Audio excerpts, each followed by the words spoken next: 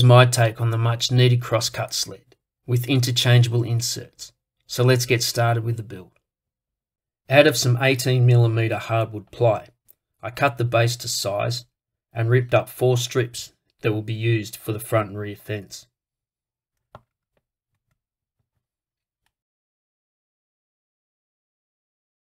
While the fence was set, I ripped up some 12mm ply that will be used for the interchangeable inserts. I wanted to mark and lay out exactly where all the runners, T-track and cutouts go, just to be sure that all is good. Drilling a hole to accept the jigsaw blade and rough cutting out the blank for the insert base. Cut up some strips of MDF and with some double-sided tape stuck them down to be used as a guide with a flush trim bit. Flipped the base over, cleaned up all the edges square and flush and removed the guides. I needed to create a rebate to house the bottom insert, so I placed a guide on and with a router, taking shallow cuts with each pass, machined away. When both sides were done, the corners were cleaned out with a chisel. I decided to make a bunch of inserts up, a few spare for the inevitable stuff up. Cutting the base insert up at the table saw, both length and width, until I had a neat fit.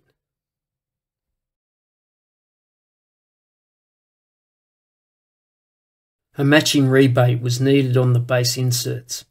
I cut these out of the table saw until I had a bunch of inserts ready to go. All the inserts were tuned up with a block and a rebate plane until they were all a neat fit. Placing the first insert in, I marked where I wanted the countersunk bolts and T-nuts to go, dimpled with an awl and spot drilling through both the insert and the base.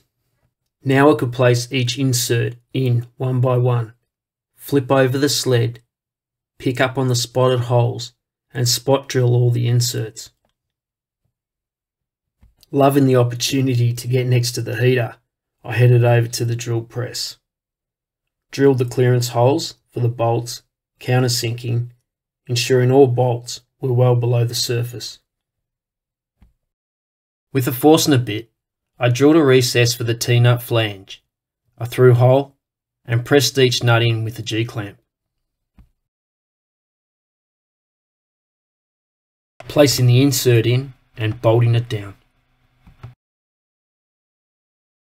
Feeling confident that this sled might actually work, I measured up the miter slots so I could make the runners, cut up a test piece, then proceeded to cut the strips out of a material known as EcoDeck, a bamboo and recycled plastic composite. I thought I might give it a go as it seems to be quite a stable product. At the drill press, I set up a temporary fence, drilled the through holes and countersunk.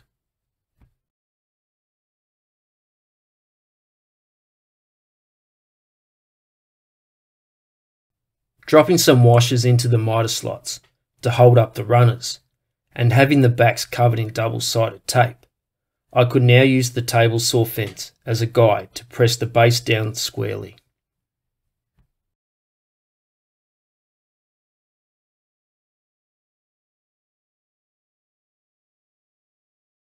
Having flipped the sled over, drilling centre of the runners with a vex bit and driving the screws home, then flush trimming the excess. After a test fit, some guides got clamped on and 2 trenches were formed to accept some T-track. Cutting up some T-track old school style, marking and shaping a radius to suit the cutter and whacking in place with a knockometer. Having the T-track cut short at one end allows you to get access for your T-bolt. Once again, a vex bit was used to find centre and the screws were driven home. It pays to check the screw length, like I didn't, kind of popped through the bottom. Clown moment number 1. At this stage I was getting tired and about to call it a day, but my wife and kids encouraged me to stay out of the house and pursue my hobby. So I turned my attention to the front and rear fence. I glued up the 4 strips seasoned with salt, and clamped up to a spirit level in an attempt to keep them as straight as possible. While the glue was drying, I cut to length the front and rear insert plates and holders, putting a 45 on each end until I had a stack done.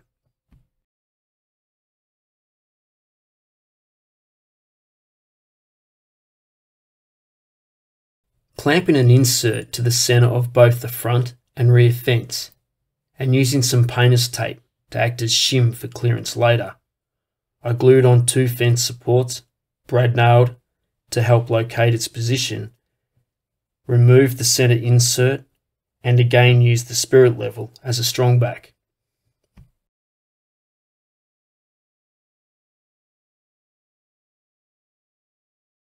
The fences got cleaned up at the table saw and a trench was put in the rear fence for the T-track. Using a combination of a bandsaw and a disc sander, a radius was put on. All the edges got a round over, so it's nice to the touch.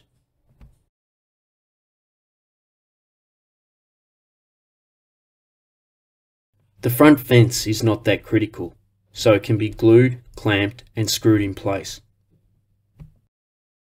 The rear fence where all the action takes place just gets one screw for now in one corner so that it can pivot and can be squared up to the cut. A framing square was used off the table saw fence to give me a rough starting point. I fashioned up a simple block and drove a lag bolt in, smothered it in double-sided tape and stuck it on. Now I could make micro adjustments by simply removing the clamp, turning the bolt in or out as needed, and reclamping and taking a test cut.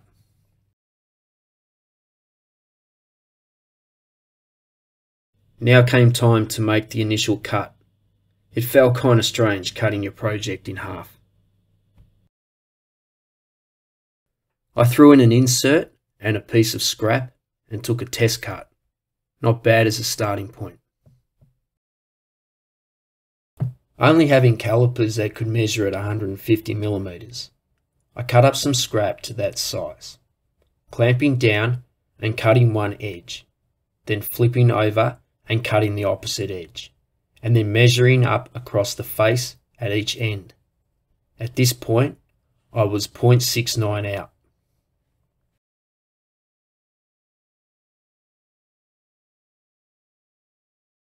This meant that my fence needed to come in slightly.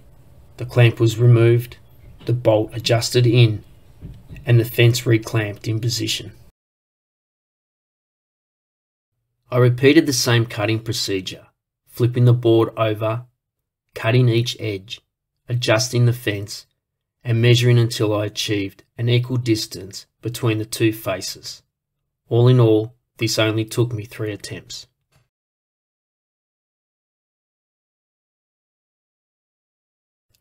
There is this NASA engineer, William Yang, that came up with this awesome 5-cut method. Basically, you take a board, cut one edge, turn that edge to the fence and repeat. You cut the 5th cut a bit wider and take your measurements across the face at each end. Then do a bunch of math that I always try desperately to avoid. I gave this method a go, and with the results I got, I was quite happy. If not, I could have just adjusted my setting block until the desired result. Plus I was a bit relieved that I didn't have to do any math.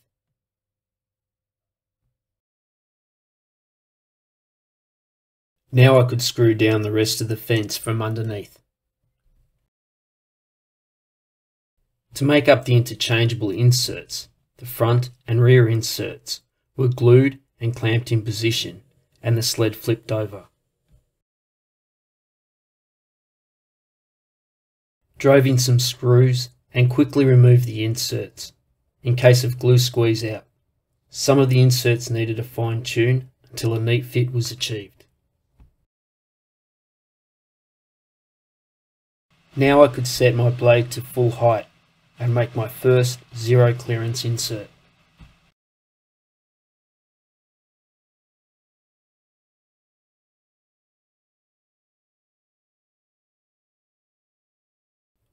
Remove that insert, plonked in another blank and bolted it in.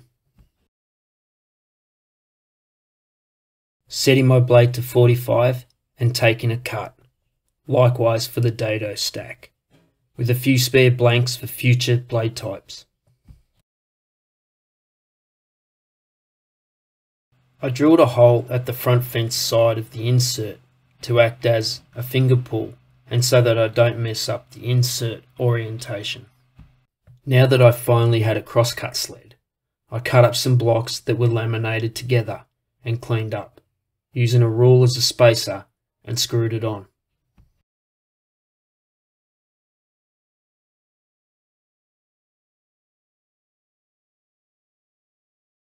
As long as you keep your fingers to the outside of the block, you will always keep your digits, which are needed to down those Doritos. Deciding to make up two different types of stop blocks, a spline was made that was neatly fitted to the T-track. A matching slot was cut and the spline glued in.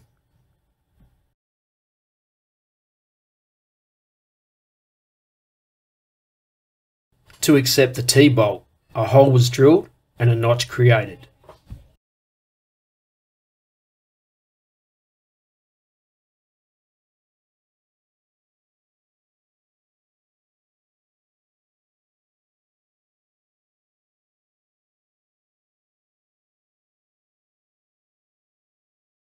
For the positive stop, dowels were used with way too much glue.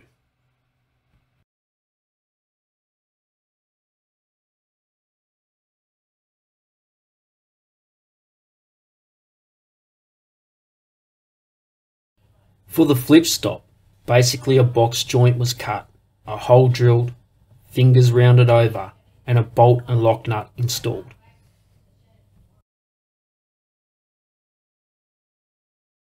Everything got cleaned up at the belt sander and a favourite coat of my finish applied.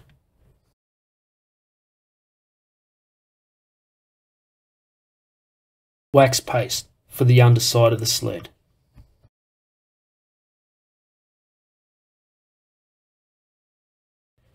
I'm pretty stoked with the results. For my first sled, I have a choice of stops, hold downs and interchangeable zero clearance inserts. So if you feel like making a sled, get out there and make and create. Until next time, thanks for watching.